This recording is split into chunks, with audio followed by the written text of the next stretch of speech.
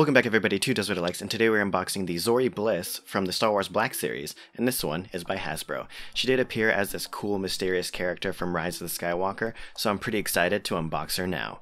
Here's a quick spin of the box, and mostly we get is a very simplistic black and red theme with some text on the back. Alright, you know what time it is.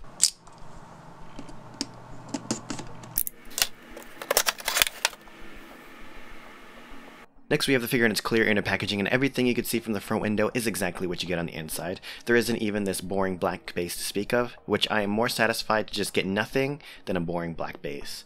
Starting off with accessories though, she does come with just the bare minimum. You only get 2 handguns and nothing else. On the plus side though, they do look really cool.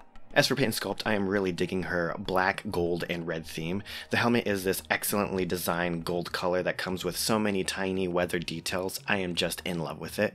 Then as well, her suit comes with this awesome maroon color overall, and then there are some straps and sculpted little details. It's really just a pleasure to look at.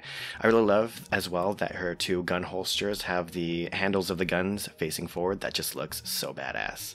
As for range of motion, these Hasbro figures do pretty well, as their arms usually bend past the 90-degree angle, and then as well, the knees are double jointed. For Zorii, she lives up to these expectations exactly, as her knees are double jointed and her arms do bend up pretty far.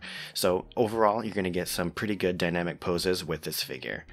So there she is next to Figment Major. There she is next to Michael Myers by NECA. There she is next to Reika from Gantz. And lastly, there she is next to the 1/4 scale Ryoko, the bunny version. Alright, and so overall, I really like having this figure, as she comes with great quality, excellent range of motion, and then as well, she comes with 2 awesome handguns. The drawbacks is that is all she comes with. There are no extra faceplates, no extra hands, nothing. What you see is exactly what you get. But for 20 bucks, I would say that this is a pretty good price to pay for this kind of a figure. Otherwise, that is it for me. Please leave a like and subscribe, comment your thoughts, follow me on my figure collection, and I'll see you guys next time.